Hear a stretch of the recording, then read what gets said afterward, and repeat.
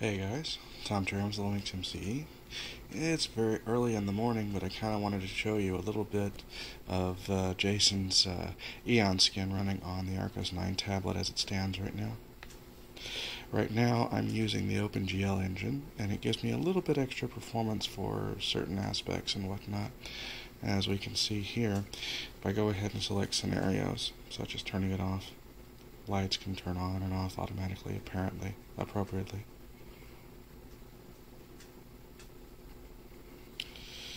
But also, if I go over to media,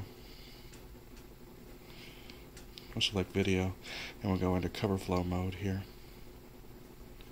Now, what's happening over here, the data is being loaded, and we're seeing the data literally being appended onto the edge of the cover flow here.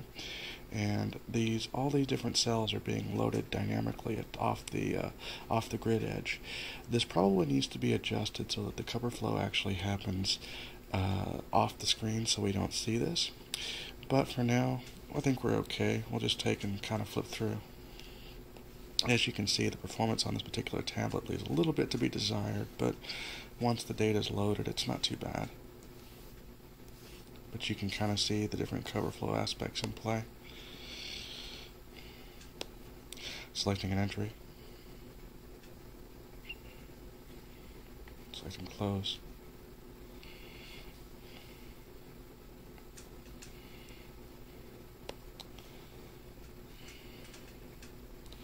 As you can see, quite nice so far. We still have some optimization to do, but all in all, I think it's a fantastic job so far, Jason. Absolutely amazing.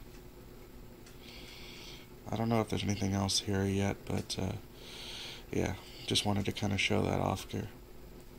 Anyway, until next time, see you guys later.